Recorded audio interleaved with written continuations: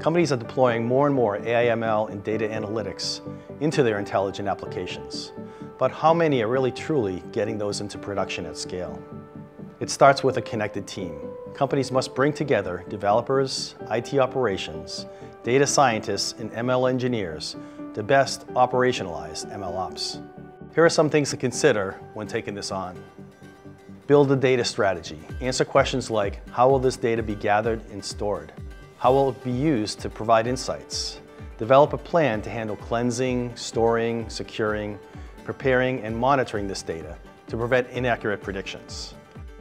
Provide data scientists and developers easy self-service access to tools.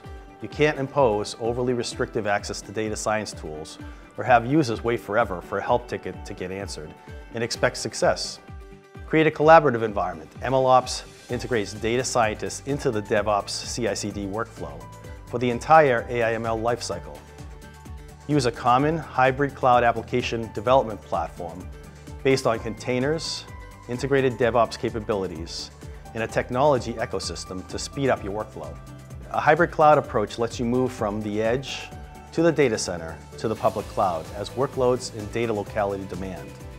Choosing a hybrid cloud platform powered by Kubernetes and DevOps capabilities provides consistency across all these footprints as you develop, test, and manage applications.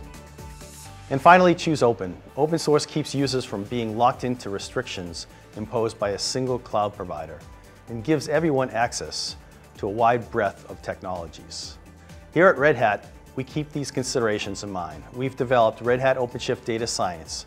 We hope to give data scientists and developers a powerful AI platform to do what they do best, build intelligent applications.